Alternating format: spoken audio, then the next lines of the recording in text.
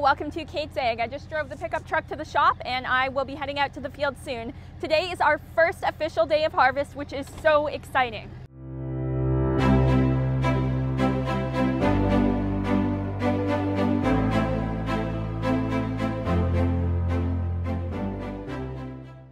There's a, you don't have that work. Oh, you do. I got the new one here. Where's the other one? Is it in that bag, Kate? Is there a round thing? Yes. Okay, that thing was higher here, but is it in there more? Well, I'd they put aren't in high enough. Okay, put it in. Darcy has to push in too. Yeah. You need. Now I'm taking Darcy to the schoolhouse and we're going to go out to the field. I just dropped Darcy off at his truck and I see the cutest bunny right there. Aw, so adorable. Aw. There my dad is in the combine pulling onto the road. The window's really dirty, so it's tough to see. Some antelope in the field. I just made it out to the field and put my stuff in the combine. Dad's going to go to his combine and pick up the last bit of my row because my dad's combine filled up and I had to move to his row, so therefore I left my row. Do you want me to start my combine? Okay.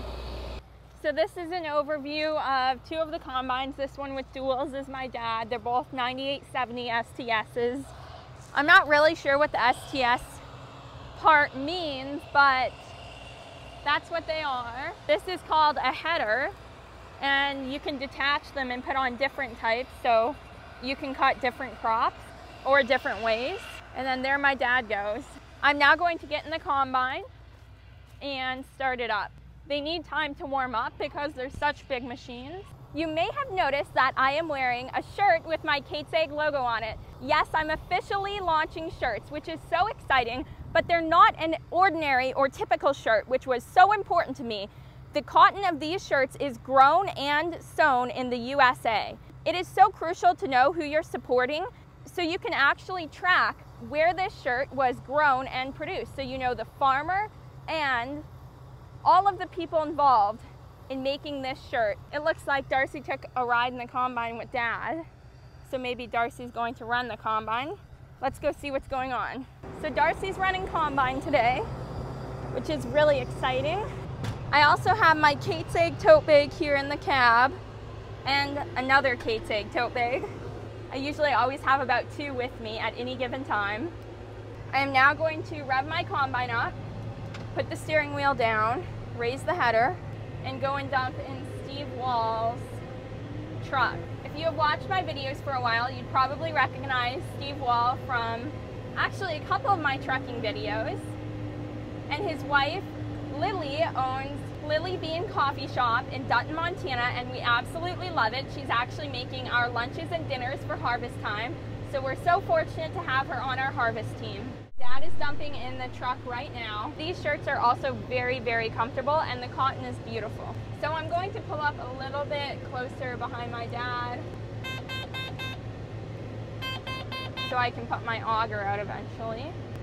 It is tough lining up with trucks, and it's a lot harder than with the grain cart, so for the first dump of the year in the truck is a little more challenging. My dad's just finishing up, so I'll pull up in a second. Does my auger clear the top of the truck? Darcy, do you have a copy? I don't know if this is going to clear or not, but we'll go with the fact that maybe it will clear. Like there? Here? Okay. So Steve Wall just gave me the A-OK to start dumping in this part of the truck. It started to fill up in that area, so I'm hoping I don't have to move any further than right here. So I just moved up a little bit more to the second column, and I'm hoping this works out. I can't hear you. Do you have a copy? Can you hear me? Gosh, that was an experience. I can't.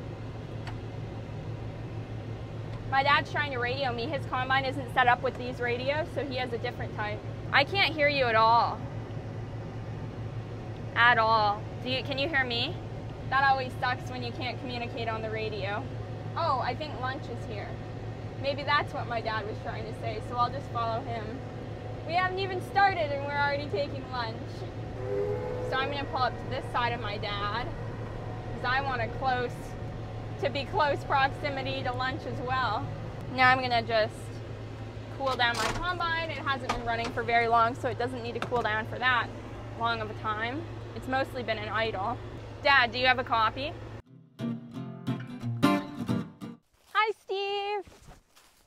Good, thank you. How are you?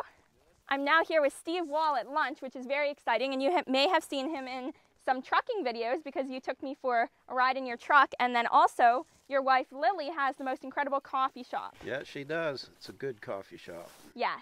Well, thank you for helping us with... Yes, and hot chocolate, Yeah, my dad said. And sandwiches and pies. A little bit of everything. The Donuts. most delicious sandwiches. The Yeah. avocado one with turkey is incredible. Yeah, she's a good cook, so Yes. and a good coffee maker. So that's very exciting. And she's helping us with lunch as well and dinner, so that's super awesome. Yeah, that's great. She appreciates it. Thank you for helping us with harvest, Steve. You're welcome. I'm picking up my combine header now. So while I was at lunch, I was telling my dad that my radio wasn't working. Or Don't forget to dial it down when you put it in, Kate. I won't, thank you. So at lunch, I was telling my dad about how his radio isn't working. And Darcy said, well, I heard him just fine. And everyone else heard my dad just fine. So then Steve Wall said, well, Kate, is your radio on? And I thought, oh my goodness, my radio's not on. I couldn't believe it. Never in a million years did I think it was my radio that wasn't working. So now Dad's in the 9870 STS with duals. I'm in the 9870 STS with just one wheel on each side. Well, they have two wheels, but just one big front wheel. And then Darcy is in the, I believe it's a 9670. So I'm gonna idle it down, put the back in, put the front in, idle it up. I'm in second gear, so I'm good. Place my combine header down, and I am going. I'll slow down a little bit. I'll probably go 3.4, 3.5. This is a really awful crop, but we want to make sure we maximize the amount of wheat we get from this swath. Normally I would just speed through a swath like this, but this is all of our wheat, so you have to go slower. Hardly coming in at all, which is sad. Oh my goodness, a bird! Aww, that's adorable. My Kate's egg tote bag here is so dirty, but I just think it looks better the dirtier it is because it's a very useful tote bag. I'm very excited for harvest, and I hope you're excited to watch my family's harvest as well. So 2022 harvest has officially begun on the Stevens, Montana farm. Got a little bit of a late start today. Didn't officially start cutting until after lunch. It's not really cutting, we're just picking up wheat right now. So I guess didn't officially start harvesting, but as long as you get started, we're good to go. I know a lot of our neighbors aren't even in the field yet. We didn't actually think that our wheat would be ready, but it is. So we're happy about that. I'm gonna look in my grain tank to make sure the wheat's fairly clean, and it does look clean. It's measuring about 8 bushels an acre for me, which is almost non-existent because a typical crop for us would be around average. So not even that great, would be 60 bushels, 65 bushels. A really good crop would be around 70, 75. A really bumper crop would be probably 80 to 90 to even maybe 100 bushels per acre. So 9 is not even covering our costs, what we put into the crop, not including labor and all of the other costs you have to endure to be able to harvest the crop. This is my 4th harvest driving combine. My first harvest, I was 15 years old, and my grandfather asked me if I would be willing to run combine, and I fell in love with it, and I haven't stopped since. In my second harvest, I started making YouTube videos and filming my experience because I had such a wonderful time on combine. I wanted to explain to everyone I met about what I was doing, and I realized even in Montana, such a large agricultural state, not many people knew how their food got to their table or much about the process it takes to get it there. So I wanted to make a difference, and I thought making videos and showing what I do and love would be the best way to do that. It's a little bit better here. It's 9 to 10 bushels per acre, which is a sad thought, but it'll be okay. We'll get through this year and we'll hopefully get some rain. My dad's stopping and raising his header and backing up to see how well his combine is picking up the wheat. And it looks like it's picking it up pretty good. So I'll drop my header back on the ground. Darcy actually used to run combine, but it's been a very long time. He's usually our truck driver. I never thought I'd see a harvest where Darcy ran combine. So I'm just going to slow down a little bit so my dad has time to make his corner and start his next pass. We have 160 acres here and then 160 acres here as well. So this is a 320, but my uncle swapped it in 2 sections so that we only need 1 pass to fill up and we can dump in the truck. You're only going to go about halfway down this path to about the second green spot, and then you've got to go north because he cut this field in 2 pieces. He needs 3 rounds around the outside, so I'm going to take the outside round. Did you hear me, Kate? Yes, I heard you. I'm just processing. I'll tell you when your row ends. It ends at the second green spot in front of you is where it ends. I can already see it. It's weird to think that this is my 4th harvest already. It feels like I'm still new to this, but yet I know how to operate the combine and it comes natural, so this is really weird actually. Oh my goodness, 2 antelope in the field. Oh, they just ran away. My dad's combine's getting close to them though. Where your row ends, Kate, is that one in front of you is the one you take up, because the long one is the down one. The one directly in front of me? Well, when your row ends, the one directly in front of you is yours, or to the right. Not the long one with the long tail. That's when it comes down the other side. What direction do I need to be heading, taking this row? Well, I can't see you, but when your row ends, that thing right there is the one you want to be on. Following behind you, correct? Not behind me. Don't follow me. Go to the right. You have to go to the other end of the field. So I will be heading south? Correct. Okay, this makes sense. Thank you. I wasn't understanding where to go. Now I understand. Yeah, that other row in front of me was the wrong way. So Darcy is west of me, my dad's east of me, and I'm headed this way. I just finished my row headed south, so now I'm going to dump in Steve's truck, head to the west side of the field, take a row headed north, and hopefully be able to line up to this truck. And it looks like I'm getting pretty close to empty, so hopefully I won't have to move. I wonder if I'm loading from the wrong side.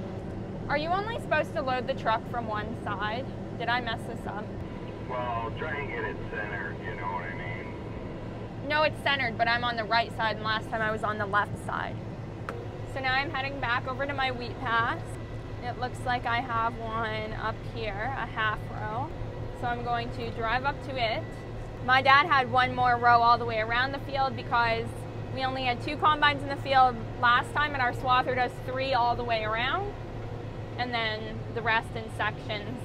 So because we didn't have that 3rd combine, my dad had to take it today. So I idled the machine down, put the back in first, then put the header in, then I rev it up, put my header down. It's usually a continuous motion. As you go forward, you put your header down.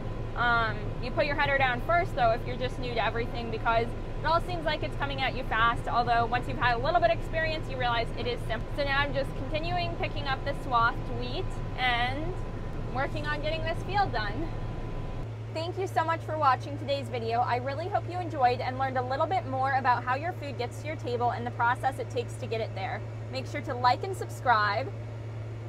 You can visit Kate's Egg Instagram, KATES_AG, and on Facebook, TikTok, and Pinterest, as well as the Kate's Egg website, KATESAG.com, and purchase a Kate's Egg grown and sewn in the USA shirt, and a Kate's Egg tote bag also made in the USA.